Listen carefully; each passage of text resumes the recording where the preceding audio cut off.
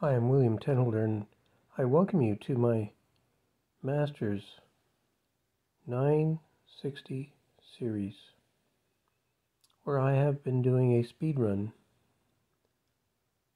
40 checkmates and 40 knights.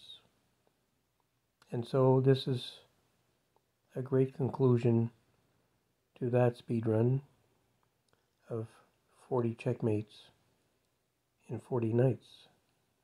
And let's take a look. Very briefly, we can just summarize the action on the board. The most important is the H-pawn. If you can get your H-pawn into this position, you can surprise your opponent.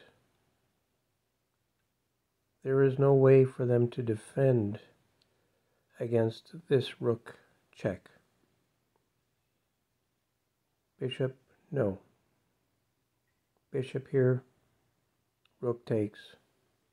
So my opponent resigned. And so I hope we can all feel happy about this wonderful game of chess. And I love Chess 960. It's fabulous. So many possibilities, and I have written a book about 960 chess, so you can look for that on the bookshelves. 960 Chess by William Tenholder.